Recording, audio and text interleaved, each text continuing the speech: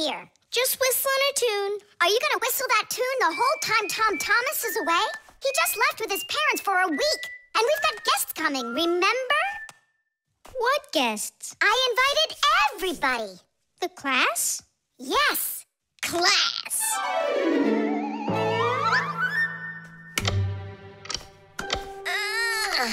Are they sleeping in there what, huh? First they invite us, and now they don't want to let us in? I'll share the present with you then. Fire. Maybe you'll get it to work now. When they get here, they'll ring the bell. How come? Why don't they just do what they always do and climb through the keyhole? No way. It's not that simple, Nolik. Today they're our guests. Ah. The guests ring the bell, and the hosts let them in the house. It doesn't ring. You think the doorbell's broken? I say we go fix it. Before we fix anything, we need to know what went wrong with it. First we'll fix it, and then we'll know what it was. Back in the olden days, people would hang a bell over their doors with a string, and guests would tug on it to make it ring. Today, doorbells are electric, and they make all sorts of different sounds. Some buzz, some ring, and some even chirp like birds. The sound comes from a box inside the house called a chime. To make the chime ring, you push a button that's located outside. The button works just like a light switch, but instead of turning on light, it turns on sound. Verda, will you join me? Whoop! I gotta think about this. Yeah. Simka! You think your guests are gonna come at all? Simka! Toola? Hey! The doorbell doesn't work. It must be broken. That's odd. We heard it ring this morning. Nolik, let's go. First, we'll examine the contacts. Yep, good and tight. Okay, let's check the speaker.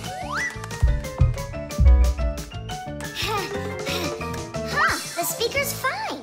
Maybe the electronics are the problem. And what if we disconnect these wires and switch them? What'll that do? We'll know soon enough.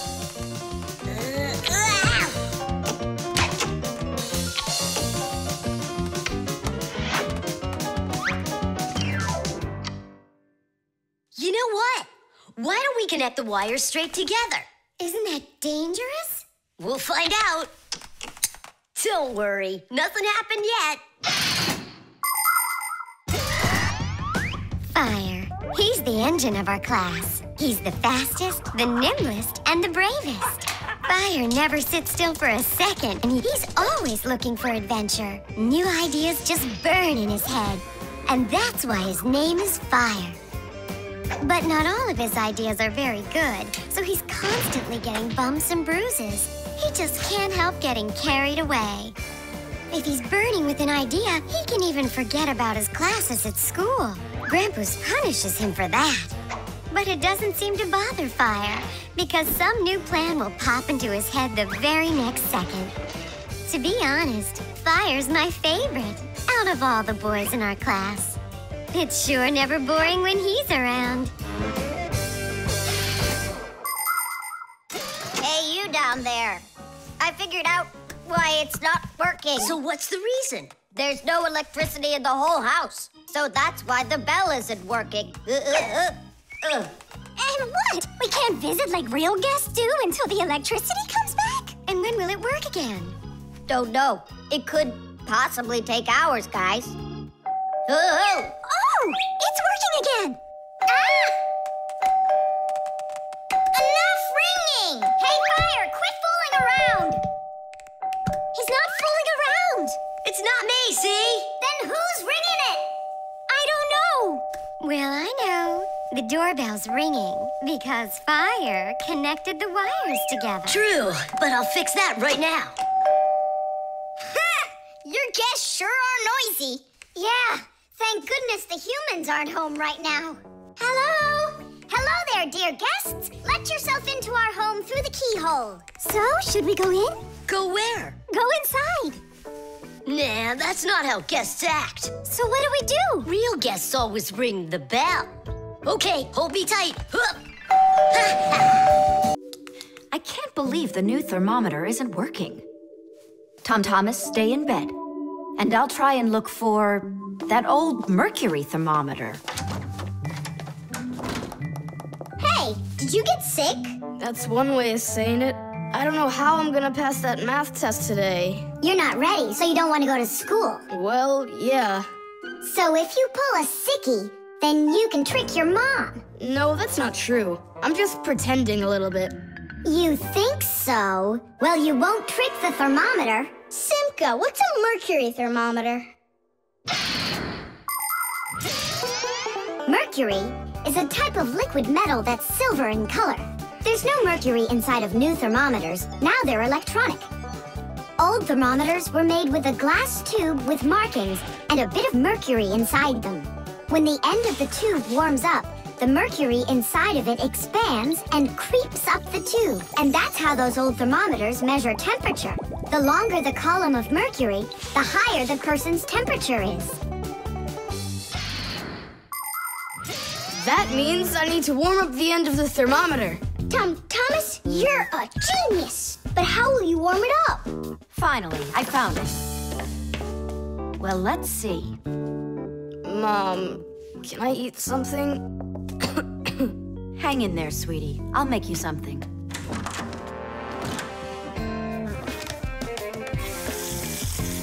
Ooh, that is hot. Now there's just no way it won't have a temperature. Hey, what are you doing in here? Well, how high did you get it? 108 is what it's showing. Oh no! With a temperature that high, they'll send you straight to the hospital, and you don't need that. You'd better shake that thermometer. Yeah, that's what I'll do. That'll get the temperature down a little.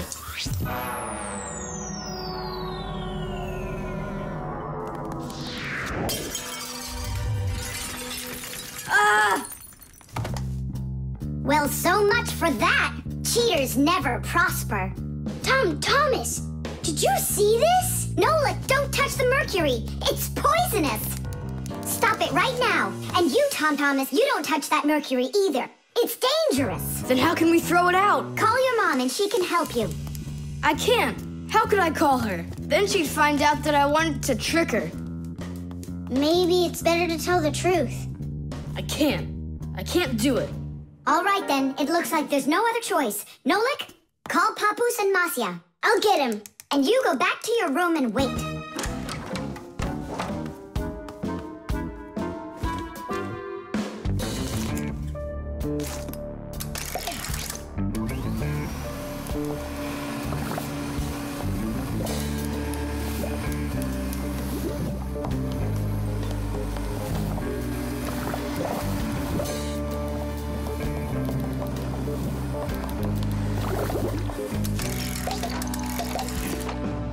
Looks like this whole job is done.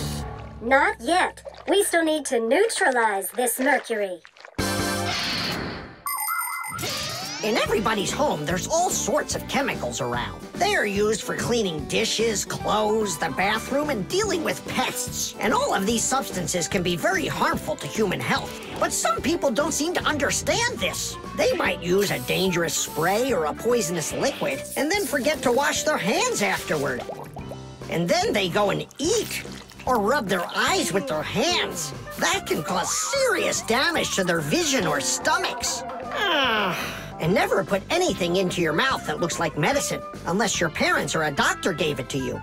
And if you ever happen to find something on the ground that looks like a piece of candy, you must never put it in your mouth. You can get poisoned that way. Oh, humans. If they'd only remember this simple advice, they'd stay safer. And what do we do with the glass that's broken? That job's not for Fixies. Thomas, we cleaned up all the mercury. And the glass, too? No, not the broken glass. But will you? Papoose said that it's not our job. He told us you have to get your parents to come and help you. That part's your responsibility. Here's some food for you. What's the matter? Mom, I broke the thermometer. Broke it? Did you cut yourself? No, The mercury, did you touch it? I didn't. Simka, you think he'll tell her the truth? And where did you break it? the bathroom. Why did you go in there? I wanted to trick you. I have a test, and I didn't study for it. And now it's too late for school, Class! And can you do it backwards? Yeah, sure.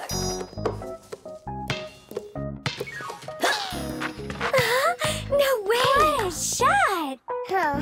I wish Simka could see this. Why don't we make a movie for Simka about fire? We can use my Fixie tub. It's got a camera. How come it's only for Simka? We'll make it for all of us. That's a great idea. I'll shoot the ball at the basket, and Nolik will do the filming. And what do we do? You can be whatever you want, like cheerleaders or the coaches. Yeah, a cheerleader. Count me in. Motion pictures, or movies, appeared more than 100 years ago after the invention of celluloid film.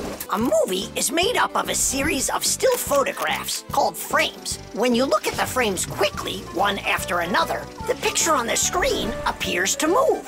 It's hard to believe, but the first viewers got very scared when they saw a moving train on the screen.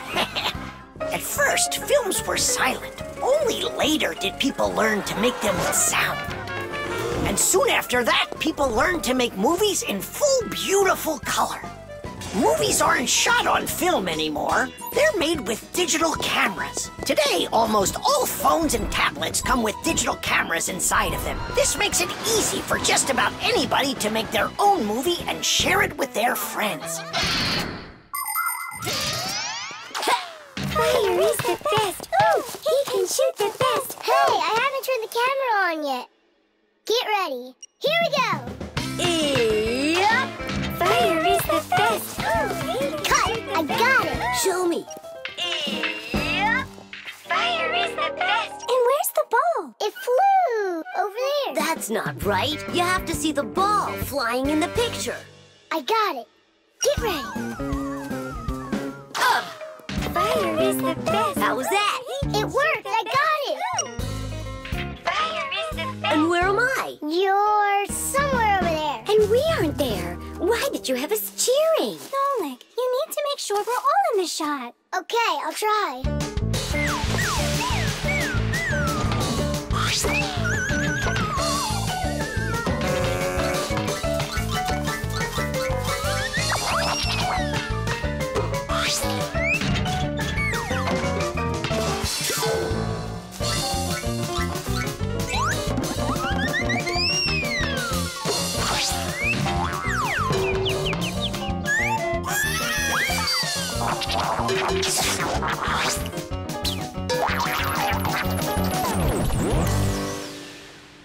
How about I shoot the ball and Fire films it? No, Nolik. It's better if Fire takes the shots and you do the filming. Fire can't even hit the basket. You try to hit the basket when everybody's bothering you. Oh, so it's our fault, Why don't you learn how to play? Are you fighting again? We're shooting a film. Whoa! Can I see it? There's nothing for you to see. All I have is pieces. And not one is right. Don't worry. It's no problem. All it needs is editing. What does it need? Movies are not usually shot all at once, just a piece at a time. And each of these pieces can be shot several times with the camera in different places. Then there's plenty to choose from. After you're done shooting, you can take all of the best shots and put them one after another to make your movie. This process is called editing. Editing allows us to make movies that show things that could be impossible to shoot all at once. Well, let's see. For this first shot, we've got this take over here. For the ball going in, we've got this one. And I like this one of me shooting. And don't forget to put in me and Toola. Of course not. So here's what we've got. Fire is the best. Sheesh. The film is super. Can I try to edit it? Yeah, go ahead. Now we have something to show to our teacher. And Digit, too. And Papus and Marcia. Look, I did my own editing in the movie.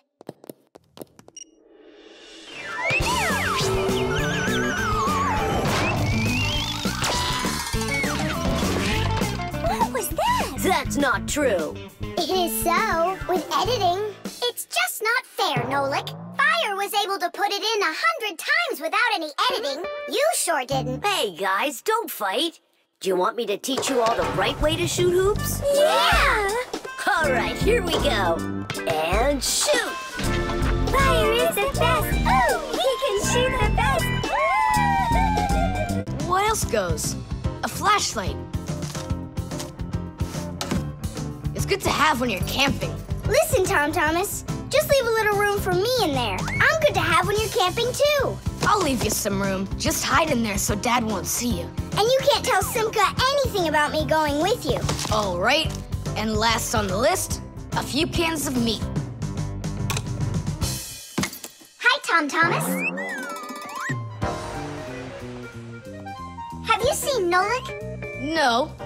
Then who did I just hear you talking with? I was just reading the label. Huh. Where did Nolik run off to?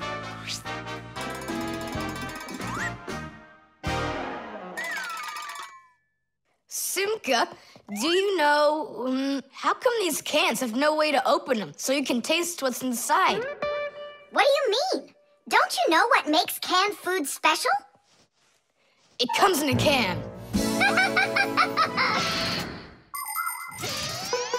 The thing that's special about canned food is that it can get stored a long time without spoiling.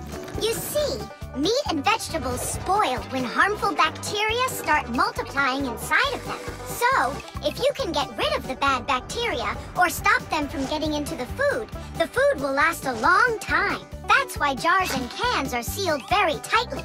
This stops harmful bacteria and air from getting inside and spoiling the food. So you're telling me that Nolik's not here, right?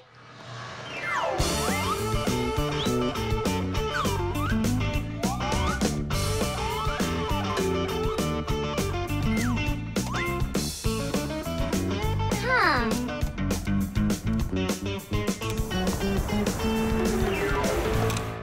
So it looks like he's really not here. Who is that? Where? All right, now I remember. There's another can I should take with me. There's something fishy happening here. Hey, guys. My mom threw this can out a long time ago, but I hid it for later. I knew I'd use it someday. And who were you talking to when you said guys? Moi? You're here and I'm here, and that's two of us. Look at this great can I got.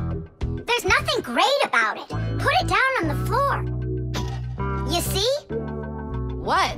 Oh, it's crooked, and so what? So what? It's all swollen. And when it's like that, you know that inside the can, bad bacteria is growing and spoiling the food that's in there. It went bad? There's a way to check. On every single can, you can find the date it's good until. Sooner or later, even canned food will go bad. And of course, dairy foods like yogurt or milk can spoil in just a few days. When you buy food in the store, it's very important to always check the expiration date. The expiration date's the last day that it's safe to eat that food without worrying that it may have gone bad. You can find the expiration date on each box, jar, or can of food, so pay attention. And be very careful not to buy or eat any food after its expiration date has passed. And if you see that a can is swollen, throw it away immediately. If you eat it, your belly can swell up too. Unfortunately, when food spoils, it's impossible to unspoil it, and then even the Fixies won't be able to help. Oh, my mom probably saw that this can went bad over a year ago. That's why she threw it into the trash. Right, shame on you for picking it out of there. You could have poisoned yourself and poisoned your dad as well. Yeah. And the other cans, are they swollen too? They're fine. Goodbye then. It's a shame I couldn't find Nolik around here. Papoose wants to give him a brand new pack-a-mat as a present. To me? Aha, I gotcha. I had a feeling you would try to sneak away in Tom Thomas's bag. You lied. That's not fair. And hiding. That's fair, right? Tom Thomas, are you ready? I'm ready. Great, then let's get going. Hooray! We're going camping. I wanted to go camping too. Don't worry, I'll go camping with you. Really? Really, really, really. To that house outside our window. See how huge it is? In the home, what is the greatest danger of them all? Chewbacca. Well, dogs are dangerous for us, but what is very scary for us and for humans? Fire! Huh? Where? I was just answering what you asked us. Although your joke was awful, Fire, your answer was actually correct. Nothing can be worse than getting caught inside a house on fire. Don't know much about chemistry, but I can handle circuitry. That's an interesting idea. I have to try it out. And that's why every Pack-A-Mat has a fire extinguisher inside of it. And how do you turn them on? Well, I'll show you at the end of the lesson. Nolik, listen, yell fire. How come? I just want to find out how the professor turns on a fire extinguisher. Forget it, Fire. I won't do it for you.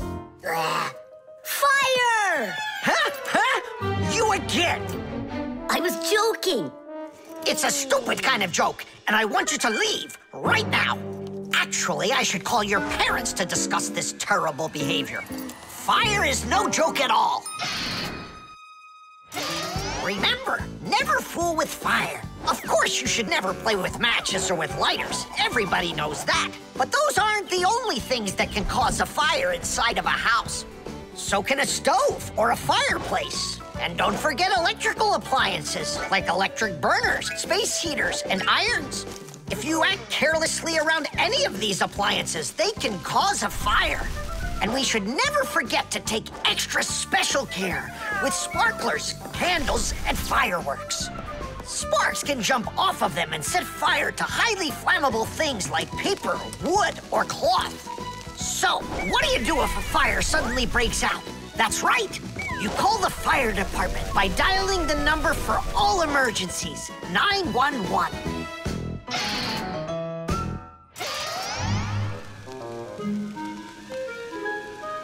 Huh? What's going on? No way.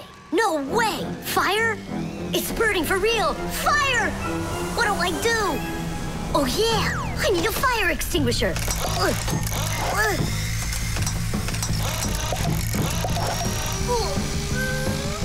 Where are you? And that's how a Pack-A-Mat can become a fire extinguisher. Do you understand? We understand. There's a fire! It's over there! Enough! You don't know when to stop fire? I'm not joking this time. Please believe me, it's there. Nice try, Fire. Oh, look, he even used smoke this time. No, Simka, that smoke's from a fire. Uh-huh. I'm sure that this time it's for real. It's the truth. I swear I'm not lying. This time I think it's true. He's not joking. We've got ourselves a real fire here. Toola, Simka, turn off the soldering iron. Uh-huh. Got it. Be careful, kids. You have to stay back here away from the fire. And what can I do to help? Take out your fire extinguisher.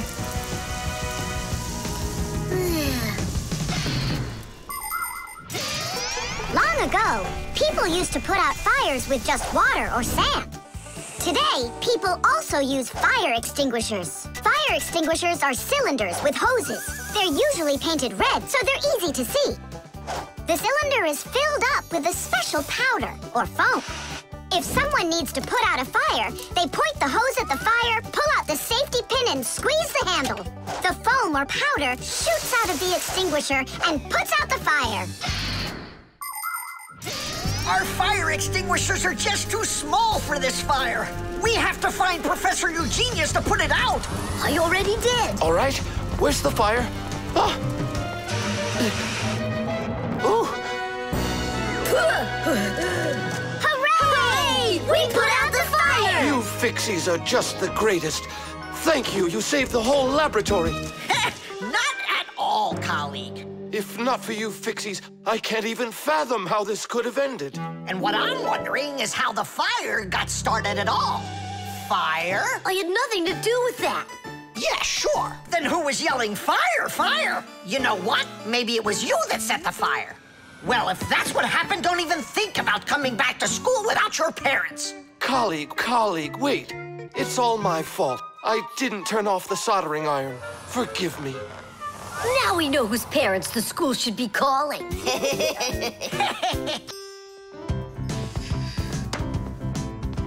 Hi there, Tom Thomas. Why has this mirror been standing here in the hallway for a whole week already? My dad can't seem to find any time to hang it on the wall. Are you sure it won't fall? It hasn't fallen so far. So, Nolik, do I look like Spider-Man?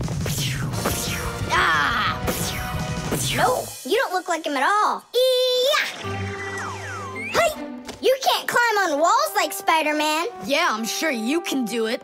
I can do it. Just give your chewing gum to me.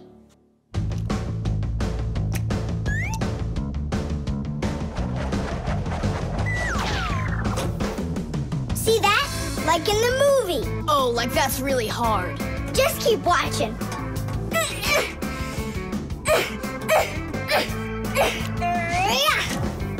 That's hard. Feast your eyes and see what the only spider Fixie in the whole wide world can do.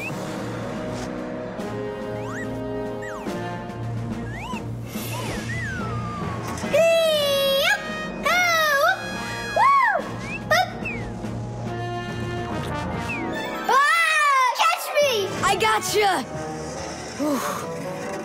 The mirror! Whoa!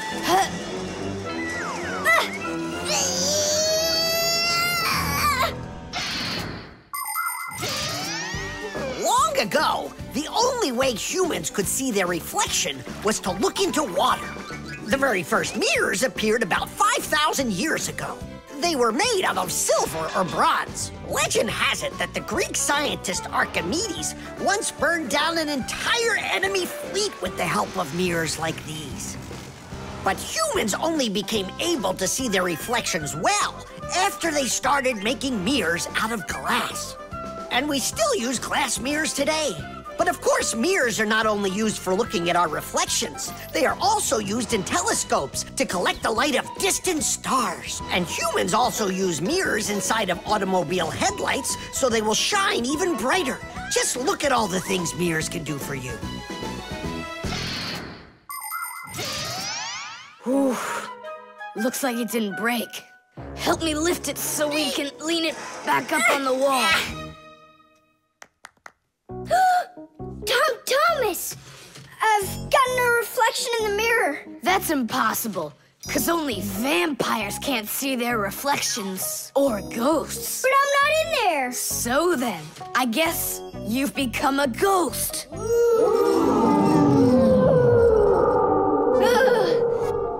not a ghost. I don't like them. Hey, what's all the racket? Did you guys get yourself into trouble again? Simka! Me and Tom Thomas were playing Spider-Man, and I turned into a ghost for some reason. Yeah, a ghost. That's silly. They don't even exist. Oh, you don't have any reflection either. Simka! You're a ghost just like I am.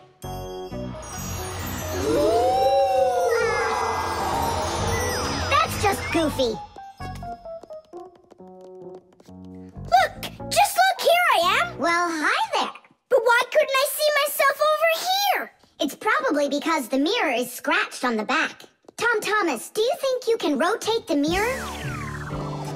It's just like I said. Some of the special coating got scraped off of the back. A mirror is not just a piece of plain glass. Plain glass lets light pass through it, but a mirror reflects light. To turn a piece of glass into a mirror, people spray a special shiny coating on one of its sides that reflects everything. And then to protect the shiny coating, an extra layer of paint is put on top of it. But even with that protection, you still have to handle mirrors carefully, because mirrors can easily scratch or even break. And do you think that this one is possible to fix? Yeah, we can do it. It's a good thing you have a pack-a-mat with you. I thought we might need it after you started screaming over here. Don't tell me you've got paint in there for a mirror. A pack-a-mat's got everything you'll ever need.